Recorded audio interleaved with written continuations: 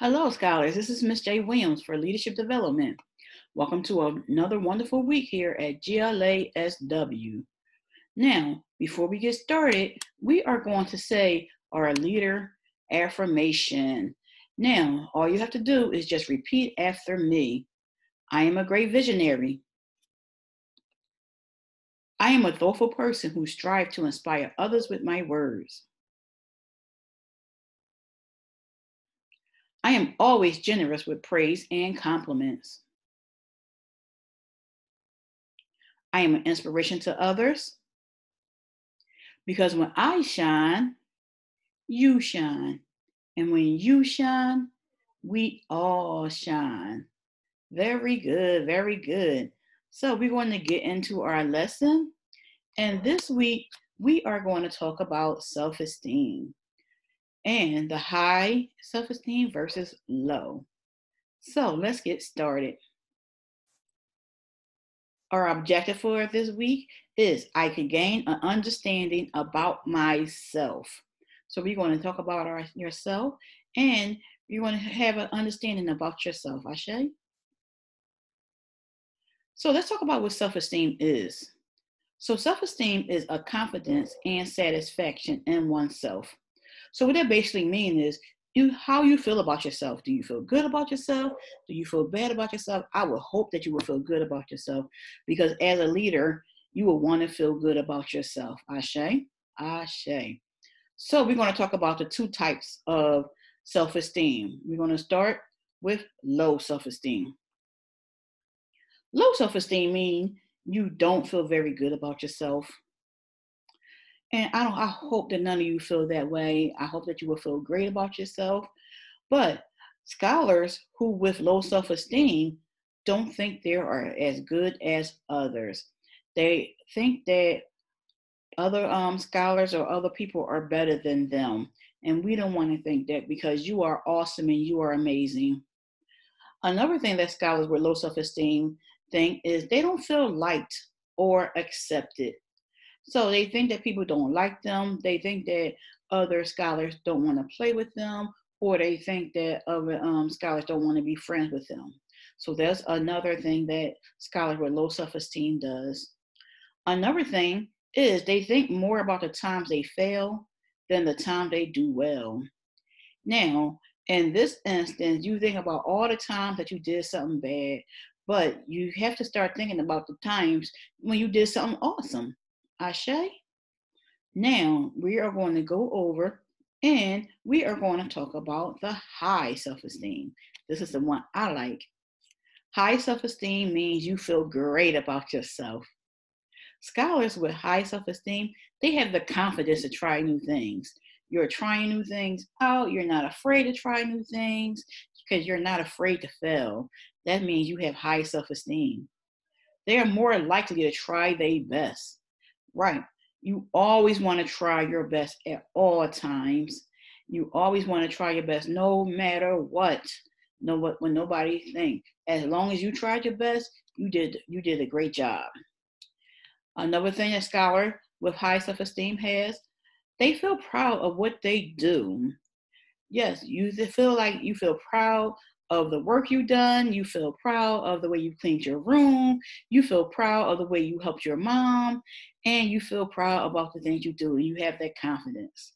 Another thing is you feel good even when you don't do well the first time. And that's where one of our jewels of the month come in. That's resiliency. That means you bounce back. That means even if you don't do it right the first time, you're going to try again, and you're going to try again, which is our other jewel called tenacity. And scholars with high self-esteem, they make good choices. You always want to do the right thing. And that goes with another jewel that we have, integrity. You make the right choice no matter who's looking, because you always make the right choice at all times. We are going to look at a book called I Like Myself by Karen Beaumont. Now, in this story, we have a little girl who has really good high self-esteem. She feels good about herself no matter what. So we're going to take a couple minutes. I'm going to play it, and we're going to listen to it together. Today's read aloud is sassy and soulful. This book is sure to inspire every child to embrace his or her own uniqueness. I Like Myself. Written by Karen Beaumont and illustrated by David Catrow.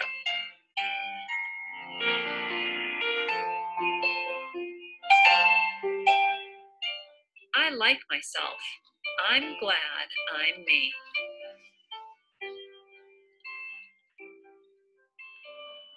There's no one else I'd rather be.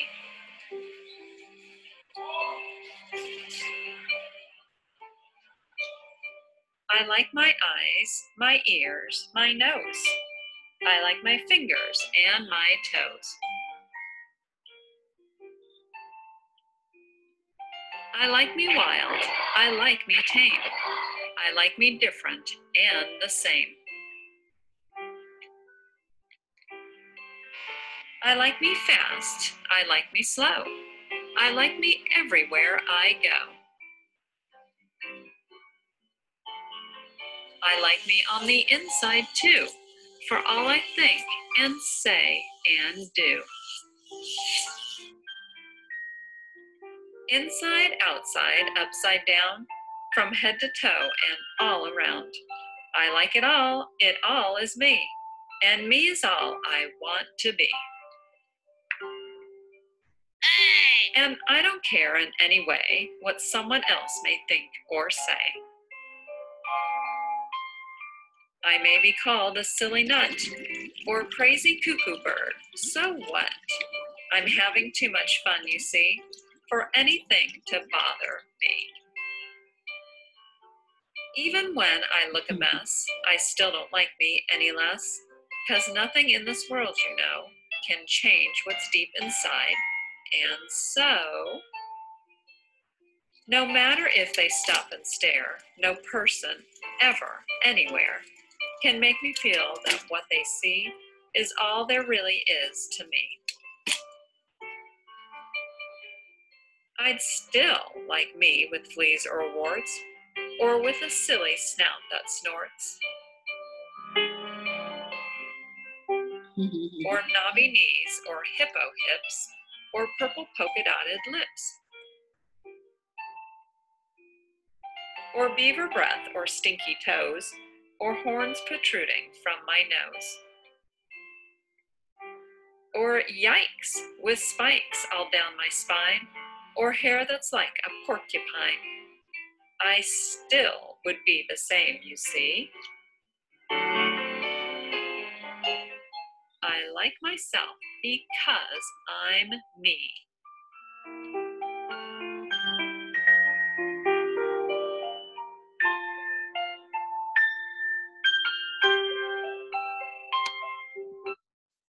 So, what did you think about that book?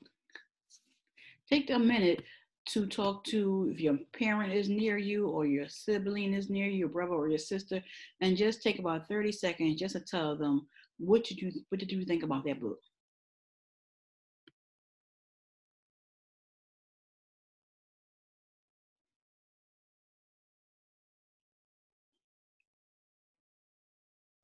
I think that book was wonderful.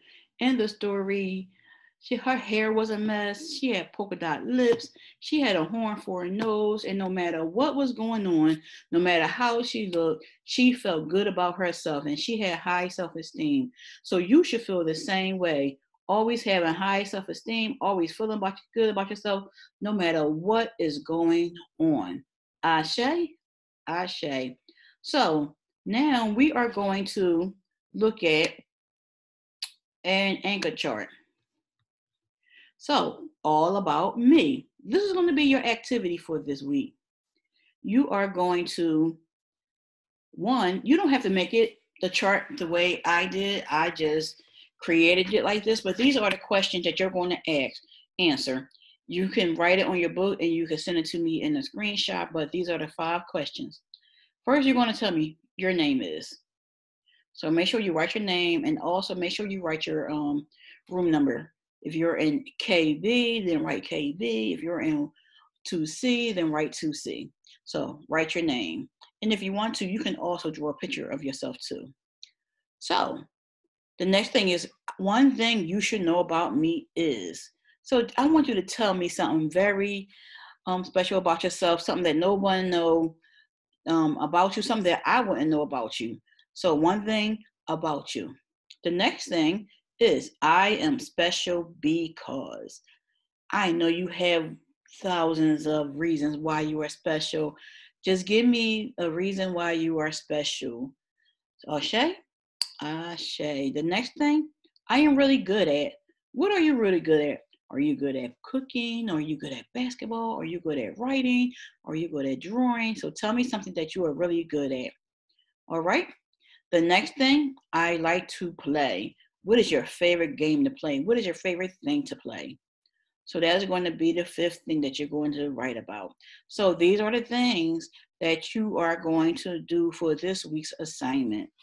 Ashe. And I'm hoping to look at all the wonderful answers and all the wonderful descriptions about yourself. All right. So that is the end of the lesson for this week. So at the end of this lesson, you should have a better understanding about yourself and have a high self-esteem about yourself and feeling good about yourself no matter what is going on, no matter how you look or no matter what nobody say. Just like the young lady in the story, I like myself. Ashe? All right. Thank you guys and have a great day.